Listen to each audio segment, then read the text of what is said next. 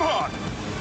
Football! All right, boys. This is kind of sad because this is our last 2023 football season film breakdown. We're going to do a ton of film breakdowns throughout the offseason, but in terms of reacting to what we just saw. But it's also it's our first Super Bowl film review here on the O-Line Committee because we launched this podcast about 7 months ago, and we're going to break down a Super Bowl game-winning drive by the Kansas City Chiefs, dudes. And this was inevitable. This is why I picked the Chiefs. Right, this is why I picked the Chiefs to win in the podcast, and because of this exact moment. I watched them do it against the Bills. I watched them do it against the Ravens, and I was like, if you give Patrick Mahomes the football left with any amount of time left on the clock, they're going to win the football game. Yep. And what he did with a minute 53 to drive down and tie the game at the end, and then after the Niners go down and kick a field goal, everyone was thinking it. Even Niners fans, I guarantee you, even Brock Purdy was sitting on the sideline like, probably wasn't enough. Probably wasn't enough to stop what this dude can do. He's incredible. They executed at such a high level.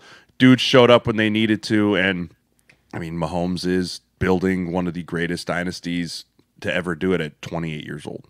Dude, they showed Debo during the game when he had the ball, and he just kept, like, hands over his mouth, like, that's it. Nothing you can do. And honestly, I think the one thing for me is the fact that they actually put the ball in Patrick's hands on that third down. Remember that it was like a 37 point. Well, it was that's fourth down. That's the first play we're going to look at. It was technically fourth down, but that's one of the things that I was just talking about is when you give him the ball and you're basically like, we're not punting it. You give him 4 downs, he is like, I'm going to fucking rip roar this thing up and down the field. And guess what? If no one's open, I'm just going to run it. Now, I was kind of questionable on that quarterback draw when he ran up the middle. I was like, that was out of fucking nowhere. Like, that is not a Patrick Mahomes-esque thing. It was like a 20-yard run, man. But when he kept that ball on fourth down and ran and nobody was looking at him, I was like, you guys are fucking genius. Bosa took the cheese, and I'm sure we'll look at it here, but he took the cheese a little too much. And if you look at it from the start of the game, Romo was praising the backside pursuit from Bosa multiple times on those run plays, right? Look at him run down Pacheco here off the backside. Guess what? Andy Reid saw that too. Matt Nagy saw that too. And they're like, oh, you want to run down here and close like this? Cool. Easy enough, Patrick. Pull it. Right? I mean, they just chess matched against these dudes so well.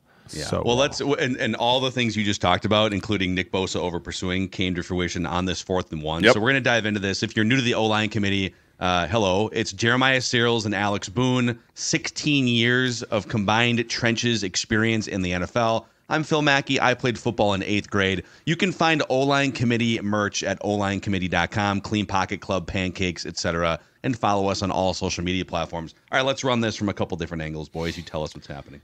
So 4th and 1, right? This is 4th and 1. Bosa. Boop.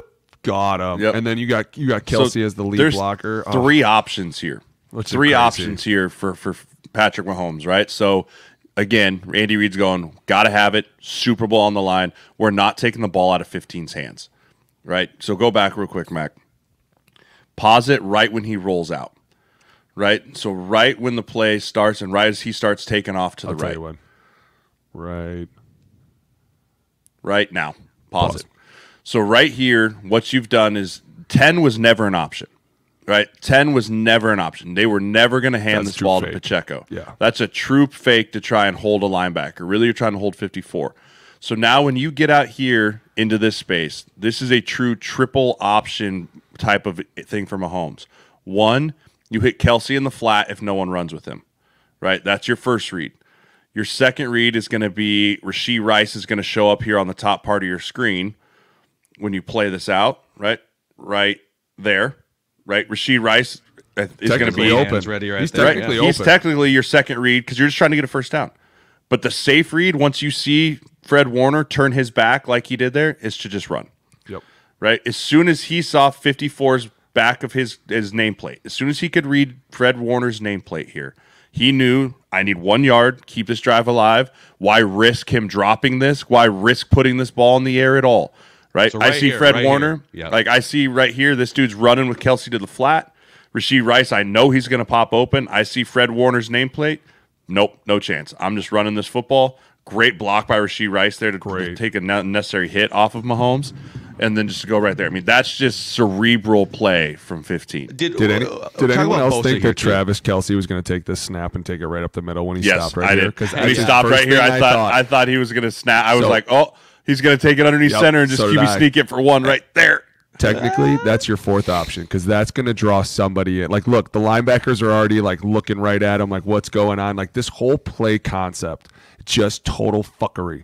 And the whole end result is Patrick just running around the edge, getting the first down. Look at Bosa's body language, by the way. The fact that everyone thought that they weren't going to get this, I was like, are you crazy? It's Patrick Mahomes. It's 1 yard. Did Bosa? So Bosa did what he's been doing most of the game, right? Which is he's going to try and grab Pacheco. And by the way, like Bosa's gambling. If they hand off to Pacheco, I make a tackle, we win the Super Bowl, right? It's over, right? That's his whole mindset. Technically, that's not his responsibility. If he's supposed to be pursuing, the linebackers should be coming over the top. But at the same time, they think it's naked, so they all drop. This whole play just works because everyone thinks it's something else, but really it's just Patrick keeping the ball around. It's really a naked. It's not even a run because you can tell because Creed's not going upfield. See how he stops? He doesn't even go upfield at the linebacker. So this is just a boot. And then all of a sudden, Rashee Rice is open, and Patrick's like, fuck it. I'll do it myself because, well, technically, I'm the one that got us here. So I should be the one to get credit for this. I'm not even against it. I love it. Don't throw it. Run it. Yeah, this is just the game within the game. Andy Reid wins that one. Oh, for sure. That's just the way it goes. We're not going to go every play on this drive, but the next two pass plays were kind of short pass plays for a first down that may have set something else up. Do you have yardage for these, by the way? Do you know this is? Yeah, this is a 1st and 10 right here. All right, so 1st and 10, clock's running, right? Clock's running. This is where Jerick McKinnon, welcome back. My bad. This is the third down play. Yeah, third down. This is the zero blitz on 3rd down. Yep. Jerick McKinnon, welcome back. Been an IR the whole time here. They run a 6-up look, right? You've got 7 up on the line of scrimmage here. You know you're hot. You know Patrick Mahomes knows this. The Niners know it. They know if we are gambling that someone has to get home, and no one does. Nope. No one does. This is a phenomenal job by the Kansas City offensive line and Jerick McKinnon on communication, understanding, hey, we are going to our right. 54 is our declared guy. Left tackle, left guard, you are locked on to these two defensive linemen. You don't care about anything else. Other way. We're going to the right? Yep, going right here. Left tackle, left guard, you're locked on to the D tackles over here. McKinnon, you protect inside out, right? You have 48 to 31, whoever comes first, right? You see his head scanning back and forth right there. Okay, Boom. so he did slide. So Humphrey slid left, which is fine. They go left. It's fine. Yep. But he's right. Jerick McKinnon stepping up. Jerick McKinnon stepping up in that gap and making that block on Fred Warner against the All-Pro. Allows this pass to get off. That's now, why 49ers fans are going to watch this and say, it looked like it might have been a hold. Listen, there's holding every play. Stop doing that. The Super Bowl's on the line here. I don't know, Jim. Good luck seeing it through the right tackle, guys. Yeah, that's one of those where you're not going to see that. He's trying to keep his palms up. Hey, and I love this protection. It's great pro. But Mackey, play this. When he throws this ball, Travis Kelce makes this block that nobody sees. That's going to end up springing this guy right there. Boom. That right there. If you want the rock, you better block. Right? That block right there just sprung Rashee Rice free. Also, that's what championship teams watch do. Donovan Smith take 2 here. Right? Watch Donovan Smith take 2. Right? So you can only block 3 to that side. They bring 4 to that side.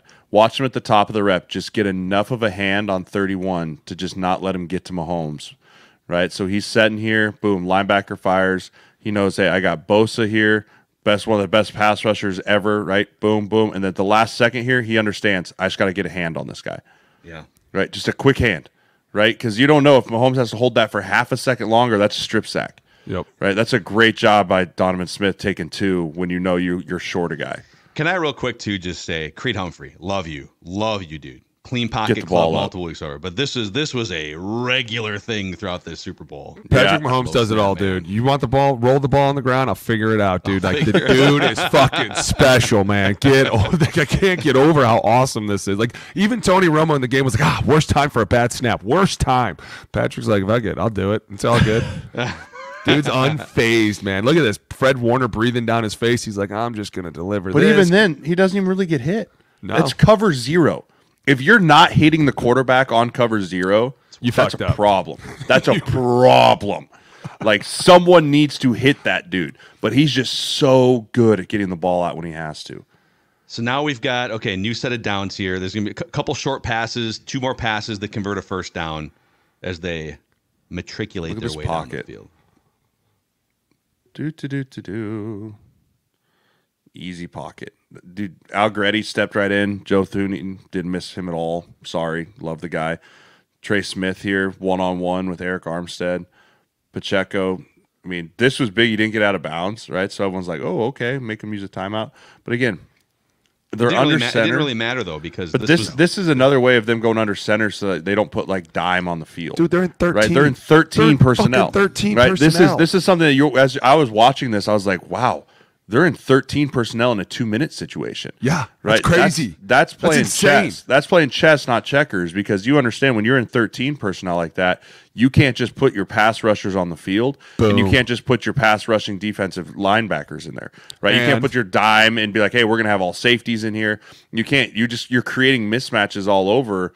Which, I mean, they do a good job covering it, but now you've just got a bunch of big guys in space. Like, that should be Dre Greenlaw right there. I mean, rip. That sucked. Oh. Yeah. But that was big. I mean, that's just another piece. That's just checkers. That's just chess and checkers, man. Of just understanding, hey, I got really good pass catching tight ends, guys that can stretch the field. Like, I don't need to put receivers out here right now.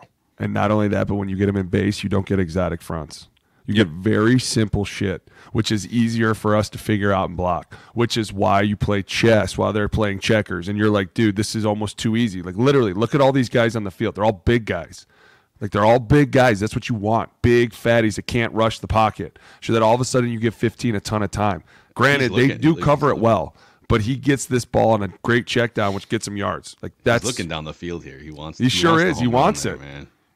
Yeah, that was a shot. That was a shot play. Go to the wide. Go to the wide. Do you have the wide on this one? Yeah. Where was the shot? Where was he trying to go with the ball?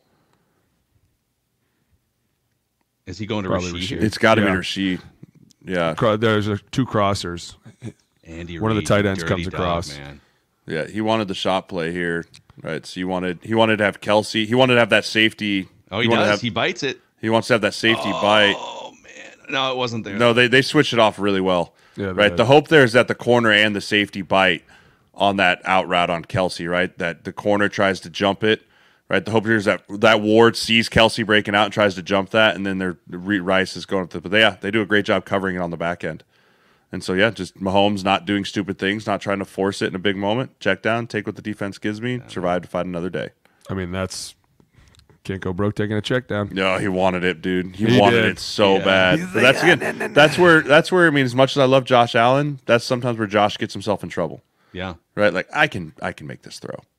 So second down here, 2nd and 6-ish. Another 4-man rush, quick screen, Creed Humphrey again, getting out there in space. This is a great call, right? Super aggressive defense. Everyone going out. You know you're getting man coverage, right? You know you're getting man coverage here, so it's really a 1-man screen. Yeah. Like, we used to run this play with the Vikings. I can't remember what we used to call it, but it's essentially just, hey, it's a 1-man screen. Whoever's uncovered to the play side, you're the one getting out. Right, so center, you're the one getting out here. Wait, the Vikings completed a successful screen play? This was in 2017 with old Patrick Effline. Pat Effline, let's go. It's a great play. Rounder, right? Yeah, 3rd. You know, if you're getting, again, this is a man coverage play. So that's why, go back, you see the pre-snap indicator, right? So you motion. This is why motions are so important. I think people forget motions. Like, you see him running with the motion, 31. Like, I know we don't get the whole picture here, but like, when you have this play, I guarantee you, if they would have bumped over his zone, Patrick Mahomes is checking out of this play. See, he's watching the motion go across. He goes, okay, motion, man coverage. Right, we're good. Everyone's going to run him off. I know that he's got man coverage right there. Bang. Go back. So because it's man, Kelsey's you know that Kelsey's going to take that dude out of the play. And exactly, but go back. Okay. He also is trying to run a natural pick, and they always tell you be an actor, not a tractor. So as he comes across the middle here, see Pacheco, he tries to like fake like he's going across the line, and comes back out, and watch Kelsey. He's going to try and get in front of. I don't know who that is. It's supposed to be Dre Greenlaw, but it's not. See how he's running right at him? He's trying to create a natural pick, which will slow him down. And then at the same time, he gets a little bit of Fred Warner too. Yep. But by the way, I thought this spot was terrible. I thought that was a first down for sure. For sure, I thought that was a shitty spot. The refs were doing all they could to feel like fucking Niners were giving it to you. 3-by-1 or 1-by-3. What ain't 12? So this was the draw. This was. I can't tell if this was called or if this was just Mahomes saying "screw it." That's why I was like, it looks like a call, but I mean, he just needs the one. I don't think it was intended to go 20 yards, right? He's looking for the 1 yard first down. Fred Warner was so upset on this play. Yeah.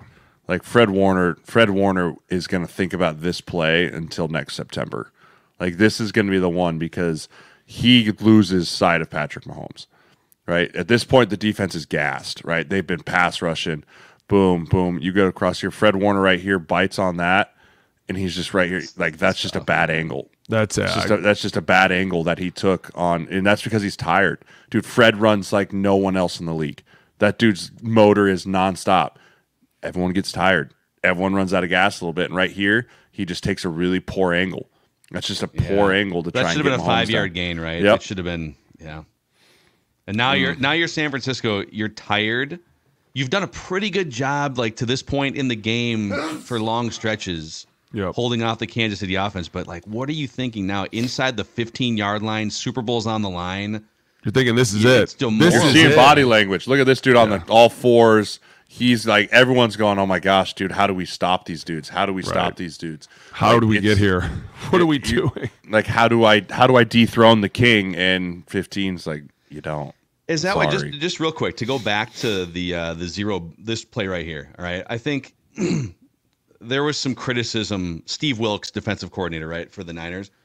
There was some criticism around like football internet, football Twitter, that why would you zero blitz Patrick Mahomes? And my just like couch potato answer is you got to try something, right? Like he's picking you apart either way. Did you take issue with this defensive call here? You don't let the guy who can sit back there and pick you apart sit back there and pick you apart. If anything, you force a bad throw. You force him off his spot. You force as much chaos around him so that something messes with him. The last thing they wanted Tom to do was sit back there and have time.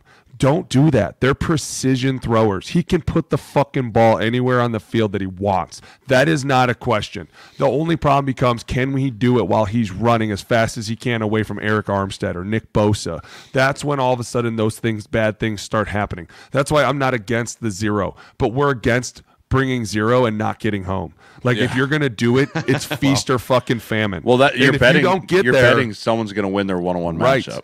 And if you don't, what do you think the best quarterback's going to do? He's going to pick you apart somehow. Like that's why it's this was the ball game play for me. This is when I knew the game was over. This quick little tight end screen that we've seen them run a ton. And first of all, if Kelsey follows his blockers, he scores. The game should have ended on this play. Like if you go back right when he catches this, so again, bluffing Bosa, right? Trying to get Bosa to take the cheese. This is what you do to great pass rushers. You put a bunch of crazy stuff in front of them so they don't know what's happening, so they can't just pin their ears back and go. But like right here, he's thinking, oh, I have a one-on-one with Travis Kelce. I'm going to beat the brakes off this dude. And he's like, okay, get outside. Just going to go to Pacheco. Boom. If Kelce turns up right there and follows 74, right? They walk into the end zone and this game is over. Like maybe Bosa catches him but like I think this is a touchdown right here, and he ends up coming all the way back across the grain. But once they got first down from down here, you knew this game was done for. I thought they were going to shove him in. You know, you get the extra 5 yards. Get the old tush push in here. Yeah.